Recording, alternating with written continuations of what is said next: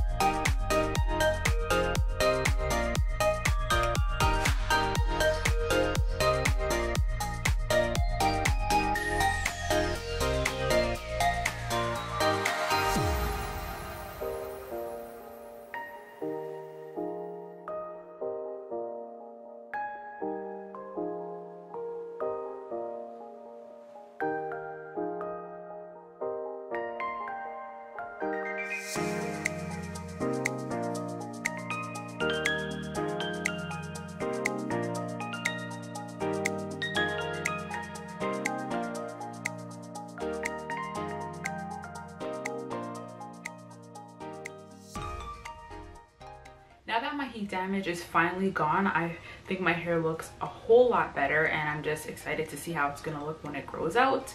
So in regards to my no heat challenge, honestly, that was way easier than I thought. I would say either this month or next month is gonna be 2 years from my no heat challenge, and I've just been doing different things with my hair and trying different products and seeing what works out really good for me. So in regards to styling my hair, the last update that I put up was back in January, and pretty much from January to now I've just been leaving my hair in a wash and go, and then sometimes I'll just do a protective style and I'll keep my hair back in a bun. And in regards to styling products, the products that have been working really great for me is this oil from OGX. It's the coconut miracle oil, and this is just very moisturizing and it smells amazing. And then another product, I absolutely love this and I cannot recommend it enough. It's from Maui Moisture, and this is the strength and anti-breakage, and this is the agave one, and this is basically a hair mask, but you can also use it as a leave-in conditioner. So I like using it for both, but recently I've been using it as a leave-in conditioner. It's really moisturizing. It's super thick. I'm not sure if you're gonna be able to see the consistency, but it is a very thick product, as you can see here. They have a few other ones in the line, and I have tried those out as well, and like I mentioned, I like using it for both, so I would definitely recommend trying that out. And then another product that I've been using is from Schwarzkopf, and this is from the Blonde Me range, and this is a tone enhancing spray conditioner.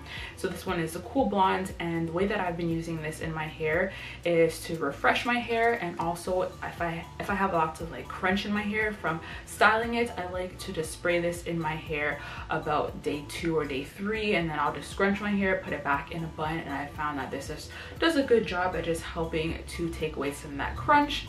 And then another product, this is definitely a go-to, not a go-to, well yeah, basically one of my go-to products and my favorites from EcoStyler. This is the Argan Oil Gel, and I recently found out a hack with using this product, and it has been a complete game changer. So definitely stay tuned to that video, because honestly, all this time that I've been using EcoStyler and trying to figure out what method works out best for me, I have finally found out a method that works out amazing. And honestly, like I mentioned, it was a game changer. That's what I have in my hair today, and this is a 7-day-old wash and go, and my hair is still defined. Today is wash day, but my hair still looks amazing, and honestly, it's just the best hack ever. So definitely stay tuned for that.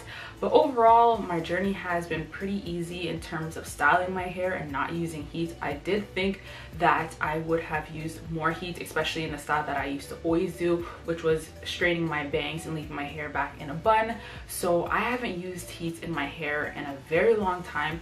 I would say the last time that I used heat in my hair was when I was doing my braid out. So basically what I would do to help it to stretch it out is I would just put some heat towards the roots, and I would just use it on the lowest heat setting, and that would just help me to get a little bit more of an elongated look. But I haven't done a bridal in a while. This has been my go-to style, so I can't see myself using heat in my hair for a very long time. The only thing that I probably will be doing, and I might actually be doing this myself, or I'll see what I decide, is dyeing my hair again. So with the hair color that I have in my hair, it's more of like a balayage, and I have a few face framing highlights, but I do want to add a little bit more color to the back, because I find sometimes when my hair is down over here, as you can see, doesn't have as much color. So I just want a few more lighter pieces in that area, and maybe a few more in the back, just so that I have a little bit more color and just a little bit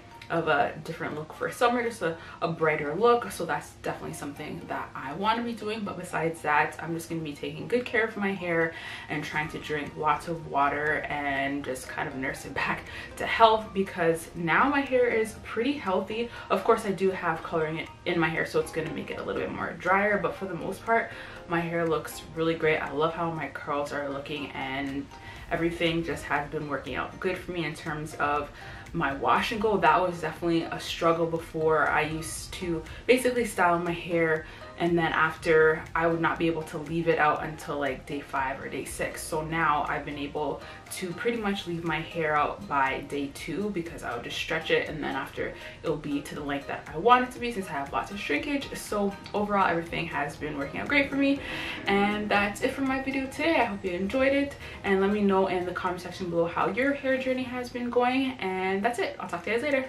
Bye.